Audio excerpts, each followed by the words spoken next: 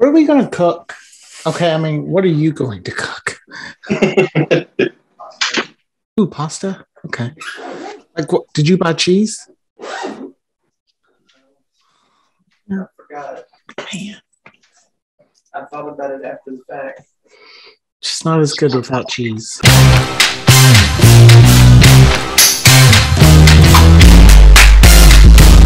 Hi, everybody. Welcome to Queers and Soaps. I'm Tommy, and as always, I am joined by my fantastic co-host, Aaron. Hello, everyone.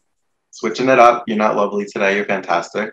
Ooh, well, all of those things suit me, so it's fine. I'm kidding.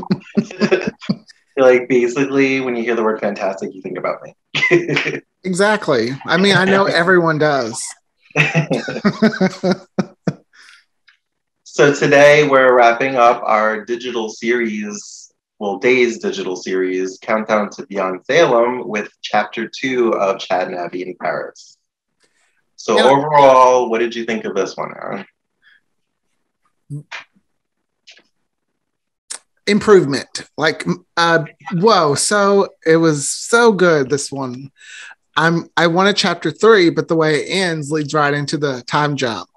So that's what I liked about this one. This one had more connection, I guess, to the show. So it kind of made it a little bit more interesting for me. It felt more fast-paced and a little bit more action-packed. Mm-hmm. Maybe, I don't know, were the scenes shorter and they just kept cutting to different locations? I don't know, but Abby had some great dramatic things in this episode. One, when she's talking to Juliet and says something, she's like, "We," and I was just like, it's just the way she said it. I was like, "Oh yes, I love it." Yeah, when Chad was in bed, right? She said something like stupid American or crazy. Okay, so there was 2 quotable moments. Well, that was the second quotable moment where The first quotable moment was, look it up, you wouldn't be the first person I put in the ground. I was like, ooh, I'm like, get her, girl, get her. I was like, she is underestimating you. And see, okay, this is where I love Kate and I love Marcy, but I think Kate is my Abby because I don't think that Marcy would have had the same impact in that scene. Yeah, I mean, I get that. It just felt like it reminded me of when I was like really rooting for this couple. Mm-hmm. I got all the feels. Yeah, and then when she like just punched her in the face, I was like, this had everything I look for in a soap. She threw water. She threw her drink in Chad's face. She took out the evil homewrecker, and there's just so much Juliet I just don't like. I kind of like the actress. I'm nothing about the actress, just full on character. I think it's because I'm sick of Chad and Abby having marital issues. But so I do have a question, and I'm jumping topics here. The person that Juliet kept talking to, was that just the little Sylvie? Because I thought it was going to be. No, I actually forgot about that. I thought it was going to be somebody bigger. Like I was waiting for some big reveal, like no, or just. And I can't. Julia never shows up on the main show, right? No, not that I know of. If she did, it was during. Yeah, I don't think so.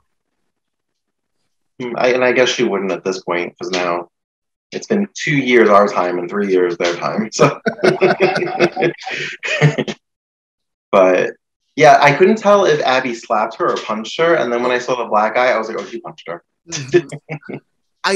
It got very dramatic towards the end. Like I was like, how is this almost over? And like it's this buildup is just there's like 5 minutes left. Yeah, I was like, oh my god. I felt like I was watching a Lifetime movie where I'm like, how are you going to wrap up 2 hours of mystery in 5 minutes? I know, I'm always so let down by Lifetime movies. The movies are like so good and then they wrap it up so quick. I'm like, yes, that's what I spent 2 hours watching for that. But the thing I did like about we need to talk about who they opened the door. It was exactly who we thought it was, Tony. Let down for me, but whatever.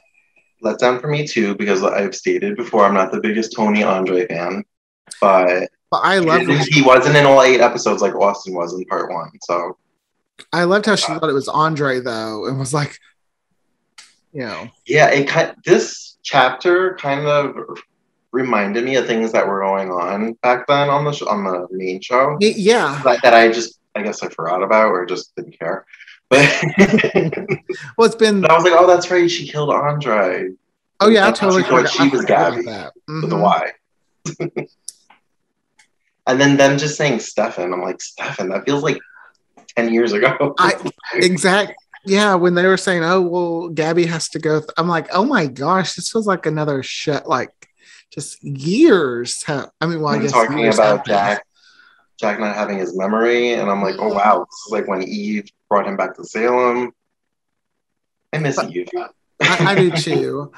I did like how they connected it to the main show, though. I thought that was fun. So, were you watching the show when the time jump happened? Yes and no. I was watching it here and there. Okay, so I wasn't watching then, but didn't Jennifer fall, and then either the next day or the next scene was her waking up, and it was like a year later? Jennifer was pushed off the balcony. Yeah, by Gina. By Princess Gina. Mm-hmm. I miss Princess Gina. I don't know why. I love her more than Hope. Like if Hope came back, but if she came back as Princess Gina, I'm totally fine. It never becomes Hope again. Well, when Hope killed Stefano, she like mentioned how he turned her into Princess Gina, and he was like, "The one time in your life you were interesting."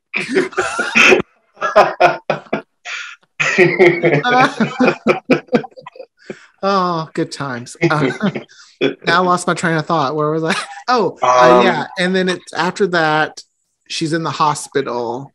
She's like, "Oh my gosh, what's happened?" And Jack's like, "It's been a year, Jennifer." So was it like the next scene, or was it like the next day, or I think was it was Friday like and then Monday was a year later? I think it was like the end of a week, and that was like a cliffhanger. That was the cliffhanger. I think. So the way this ended, they were like, "We have to go back to Salem," because they just found out that Jennifer Fowler was pushed. So when they came back to Salem, it was already a year later, so they had been in Salem for a year? Yeah. Okay. Yeah. It just brought me back to all these old storylines, and I was like, wait. Days has been, in my opinion, I know some people don't agree, and I'm not trying to speak for everyone. Days has been really good these last few years. It's had highs and lows. Okay, to me, well, there's a couple years ago, I was only watching here and there. So I was watching, I guess, the high parts, not the low parts.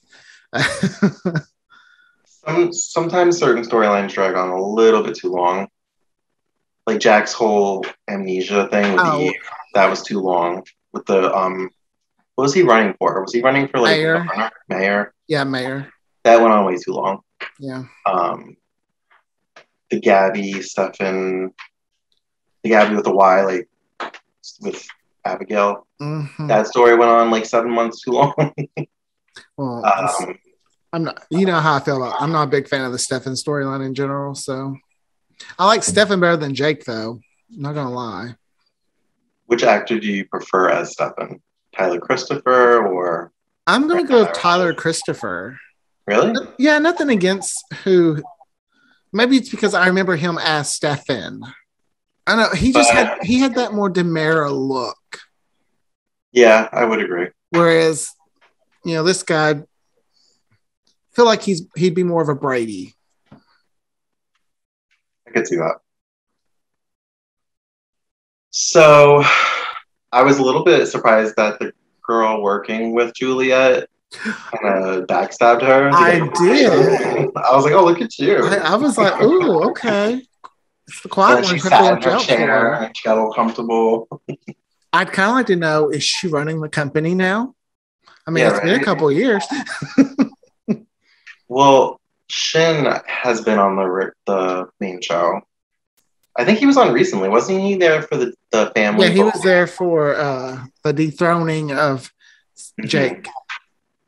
I like him. I like him too. I think he may have been on around the time the time jump happened, like in the beginning. I feel like him and Gabby would make a good couple. Yeah. I don't know. I just feel like they've never been in a scene together that I know of, but I'm just, if I'm wishing, I'm gonna just feel like they'd be a good couple. I feel like Gabby fits in well with the Damaros, though. She's very savvy. Ooh, Ava needs a new man, so maybe Ava and him. I need Ava to be evil again. Yeah, me too. It's coming. Did you see the spoilers for the fall? Yes. The preview for the fall? Nicole and EJ. I told you, I was like, that's what we need. That's what Nicole needs. I hope it's not like a Nicole and EJ, but she's like still like longing for Rafe. Like that's I hope not. I think it's nice that Rafe and Nicole are just friends. Mm-hmm. I like that, the friendship they have. Did you see when Rafe and Kate were hooking up? Oh God, no. I guess I didn't. I don't remember. That's why I'm like, oh God, no. I don't remember that. Oh, I was really into it. I feel like there was like a small sect of fans that were into it, and I was in that. It was like 10 years ago. It was right before Jordan came on. Okay. Yeah. Yeah. I don't remember what happened. Was that before Fake Rafe or after? It was after, and I think that's why he was in the hospital, because Jordan was his physical therapist. Okay. Yeah. See, I didn't see much of Jordan. Besides her introduction, I didn't really see anything of Jordan. Yeah, I didn't either. When she's made returns, I've seen her, but like her main story, I never saw. That was back when that elephant was on the show. Elephant? When Melissa Archer was on the show, and they were elephant with Eric. I loved Melissa Archer. I loved when they killed her. She was on One Life to Live, so that's why I was kind of like, I liked her on One Life to Live. Not on Days, okay. She was part of the Necktie victim. That's what I was gonna say. Was she technically? They never mentioned her as part of like one of Ben's victims. Oh, I thought she was. She was, but they never mentioned her. Okay. Wasn't there I didn't watch the Necktie. Oh, you didn't? No, I mean, I saw bits and pieces, but I didn't see all of it. Because you didn't want to, or you just didn't have the time? I was just, it was one of my times when I had slipped out for a little bit. Surprised it was the 50th. I watched some of the 50th, but not the whole year. Oh.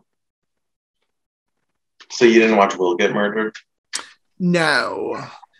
Have you ever seen like in the clips or anything? It was pretty graphic. Oh, was it? Okay, no.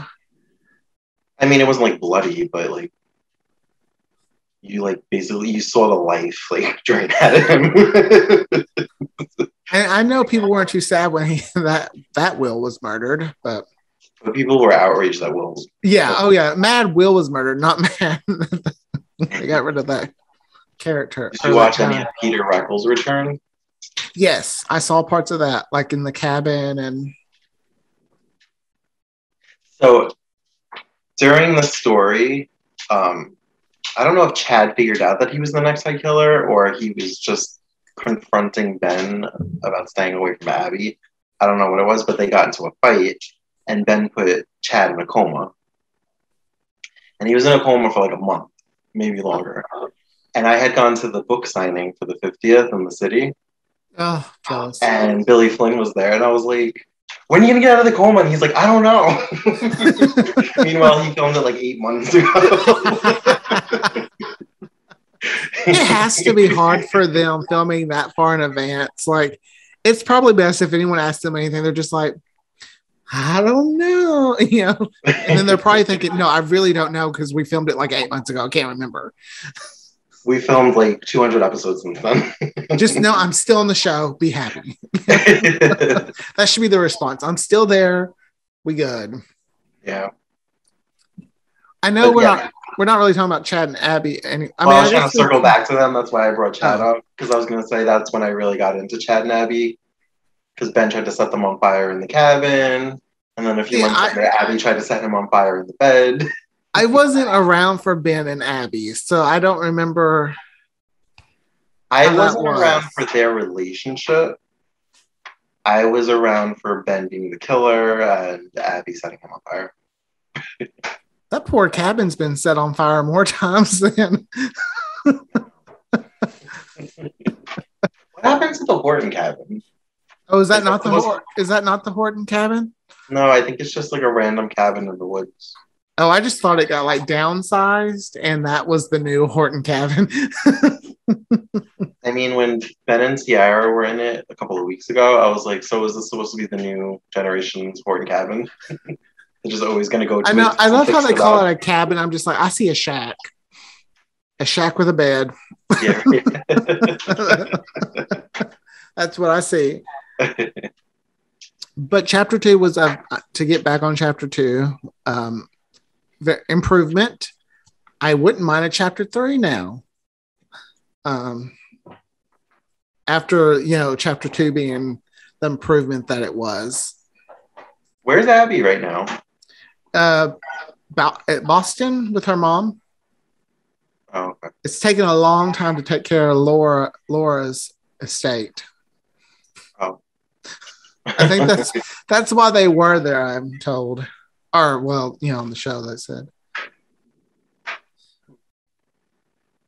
So, out of all 3 of the digital series, which one was your favorite?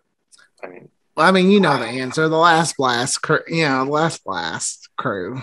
So is it safe to say number 1 is Last Blast, 2 Chad and Abby chapter 2, and 3 chapter 1? Yes. I give chapter 1 a little bit of a break because it was their first time doing that. So they're probably trying to find the groove to get in. But I feel like after that set of episodes, the other 2 digital series were really great. Yeah. And I need them to do, I'm with you on the whole exterior shots. I need more of that. I didn't know I needed it. Okay. One of my other favorite things that they did with the exterior shots was when somebody was approaching the door, they showed like an empty hall, like as if you were like in their vision. That was cool. I was like, ooh, I need more. Like, if we can't have the sets and stuff, at least give us some stock footage. I know that stuff's available. Well, in the promo for Beyond Salem, they showed like a motorcycle, and I was like, "Ooh, this is exciting!" Like, this is like I know. I was like, I hope this show's as good as the trailer. And then when they showed the actual scenes, I'm like, those look like the regular show sets. I'm still I can't wait. I'm so excited. The more they keep releasing it, the more I'm getting very excited. Yeah. I kind of feel like it's almost like a bunch of little digital series just packed into 5 episodes Beyond Salem. Yeah. Yeah, because I'm hoping it's more fast-paced than the regular show since it's only 5 episodes. This is my hope for it. I hope it's faster paced. I hope it's close to an actual hour. That way they're getting as much content as they can in every episode. And I hope that we get a season 2. I know they said it's a limited series, but they call everything a limited series until it's popular, and then they renew it. I was going to say Big Little Lies was a limited series, and then there was a season 2. Like, there's been tons of shows like that. And I did see somebody tweet that Days is the most streamed show, and that's why NBC greenlit this. Okay. So I hope. I honestly feel like Days has got to be the most streamed, and then The Bold and the Beautiful would have to be the second. Because for them to be putting up old episodes, like they've got season 19 through, I think, almost the current on their YouTube channel. Who does? Bold and Beautiful. They have the episodes on YouTube? A ton of them, yeah. For free? Yeah. I looked at one today from 2005. Well, as far as Days being the most streamed, I meant for Peacock. Oh, okay. Yeah. I'd be interested to know out of all 4. Which is all that matters. I would kind of like to know out of all 4 of them, which one is the most streamed. It's probably Bold, because they have a lot of international viewers. Mm-hmm. I don't know if Y&R has the same deal, because it's Sony. I'm not sure. Okay, yeah. But so this is going to come out the day that the first episode of Beyond Salem comes out on Peacock. Mm-hmm. But we are going to talk about it that day. We're going to be on Twitter Spaces. Mm-hmm. And then after we watch all 5 episodes, we're going to do an actual podcast episode talking about it. So be sure to come and listen to us and chat with us about, like, I'm really interested to see how this all works out for us. So hopefully the next episode after this, we can be like, ooh, great positive feedback. And maybe if this goes well, then we could talk about doing a live podcast. But only if I can have my background. Oh, yes. I think we can make that happen. Okay. Well, until next time, tune in to us every Monday and throughout the week for bonus content. And be sure to please watch Beyond Salem, coming out Monday, Labor Day, September 6th, and every day leading up to the finale on the 10th. Ooh, before we go, we need to mention that we are going to a virtual event. Well, Aaron's going to get to see Lucas Adams. Trip from D's. I sadly will not because I have to work that day. But the following week, right? It's the next weekend? Yes. I'm going to get to see Zach Tinker, who is our new Sonny on Beyond Salem, and hopefully on the main show, if they decide to bring Will and Sonny back, fingers crossed. So I'm really excited about that. So this is my first virtual event. It's not my first virtual event. I went to a book sign, kind of like a book signing, but they had to do it virtual because of COVID. They mailed you your signature. Okay. So I was like, okay. But this one is Spectrum Celebrity Events. And you can go to spectrumcelebrityevents.com. They have a ton of like upcoming events with different days, actors, and things like that. So, of course, we'll let you know how it goes because I'm excited. When do we never not talk about everything we do? That's true. That's true. So, but it's hosted by Tony from Dish and Days, which is going to be really cool too. So I don't know. I'm just excited. I had to share that before. Well, having Tony on there, I feel like I'm getting 2 celebrities in one. So I know. Right. But until next time, we'll talk to you soon. All right. Bye, guys. Bye.